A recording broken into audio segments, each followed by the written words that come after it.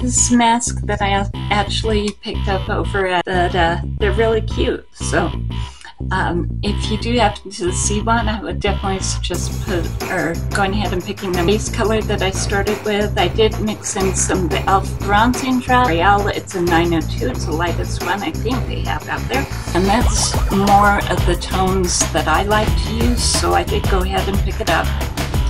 And I do have the bronzer on here. This one is the topper. And I don't think it's turned out to be problematic for me, but like I said, and I got to swatch it in the store, and I didn't think that it was going to cause me a problem, and I don't think it did cause me a problem. So I think it looks